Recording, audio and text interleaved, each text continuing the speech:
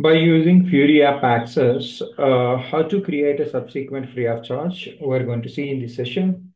It is similar way like you have to use this transaction in backend to open your Fiori app. Once that is opened, we can able to run the process actually. So let's try to show you. Okay.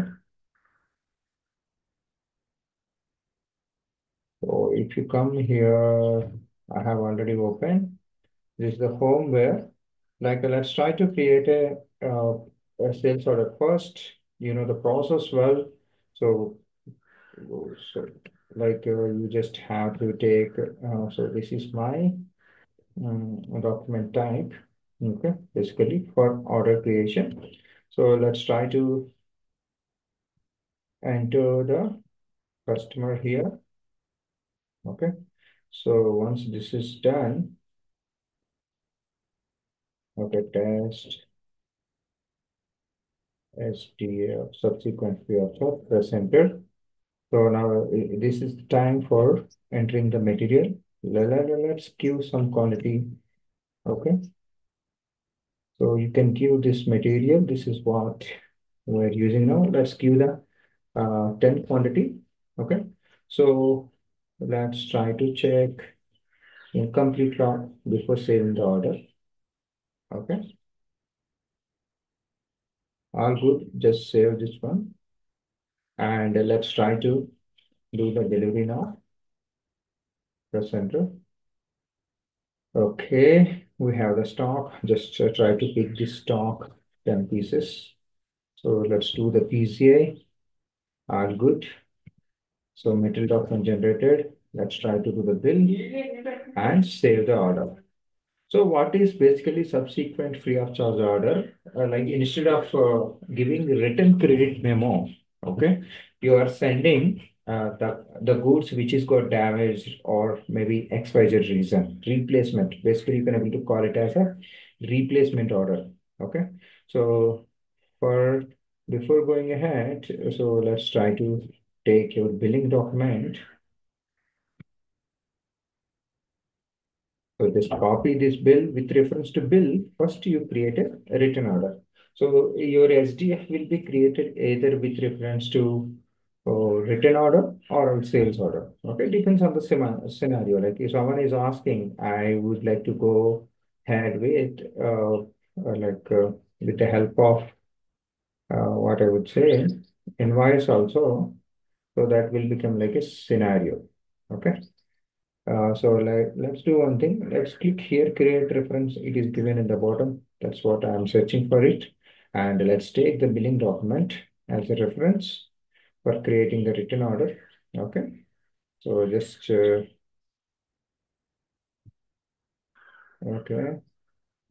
So let's go to the, one second.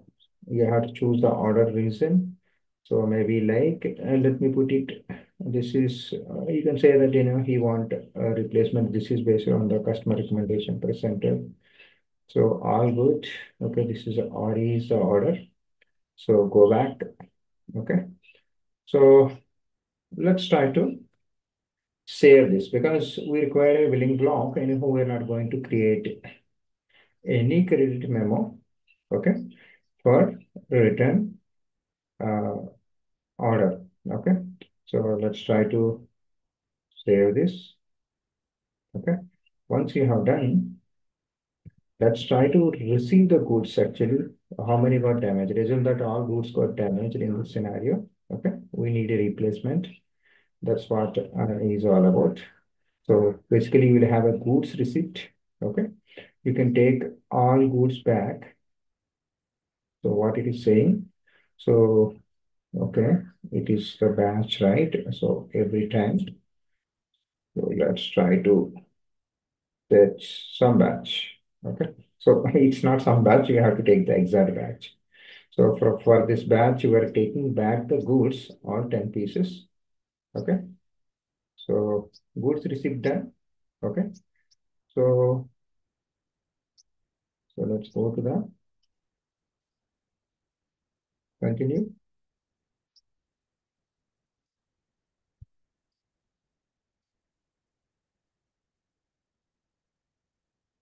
So let's try to go to VA02. Okay.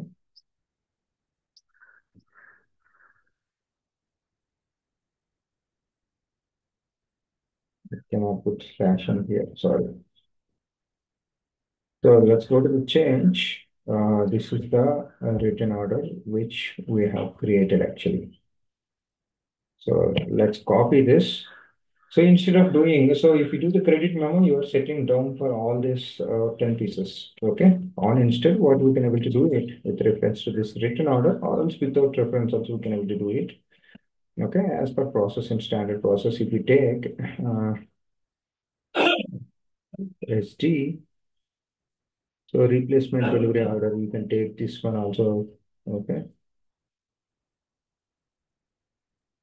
As presented, it is asking for this with reference to this written order. So what we're going to do, issue, so item level, it is not copying. Okay, let's see the log as well. So there might be some issue. Okay, let's do one thing. We'll try to do with SD2 documented. It is going directly, but let's do one thing. Let's copy this and try to copy this. Okay. Okay, so we don't have any copy control. We have one copy control that is got one issue. So VT, yeah, VT, yeah, basically this is order to order. Let's try to check what could be the issue.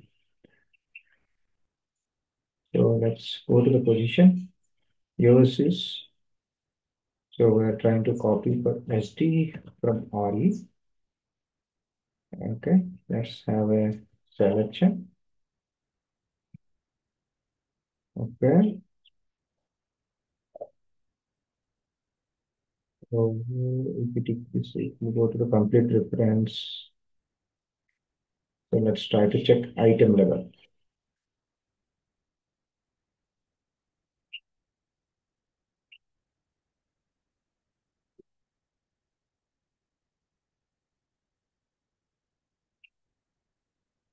Let's try to copy.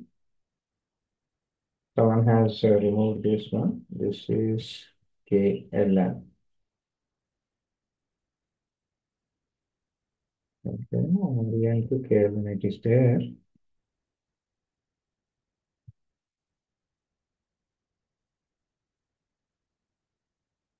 Okay, I got it. What is the issue?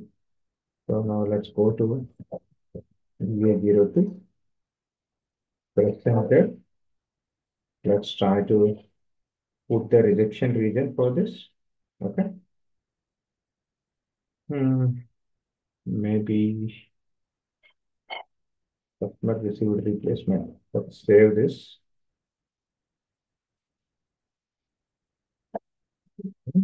So let's try to go for SD, and let's try to copy this. Okay, all good now. So all we don't want to create an error. First, we need to reject that. Okay, test SDF. Okay, so basically what we have to do is so let's try to check incomplete. Probably it might ask order reason. Okay, document is completed. So save it. So let's try to deliver this. So we are replacing all 10 pieces, right? So you have to take 10 pieces. Let's try to pick the batch. See, I haven't done batch determination for all, all document types. That's why you're getting this. So that's not a big deal either for this process, what you have to see here. So now go to VA03. So let's try to check the document flow. Okay. What is, so you created order delivery for, let's try to do one thing. Let's go to the view like items. Okay. Certain times you have taken 10 pieces, 10 pieces you deliver. Okay, PG, and you have done invoice. And after that, you created one more order, okay, for returns. Okay. So return, delivery, return, and you have created subsequent free options. This is how you must have to, check the document flow and play with the system. So it's not always complete, replacement. Certain times you have a parcel also, you can able to, probably you can able to try all these scenarios. So I have explained with minute details, like, not, this is transactional flow, right? So since I have already explained in a detailed way in my course, okay, for S4HANA for 60 hours, if you really want, you can give it a try. So this is all about my course, and this is for condition contract management. Better do these two courses. It will help you a lot, getting into the S4HANA. Okay. If you really wanted to get more learning, around 1,000 plus videos I have done, you can try my channel. Please stay tuned with me. Thanks so much. Keep in all the best and have a great day.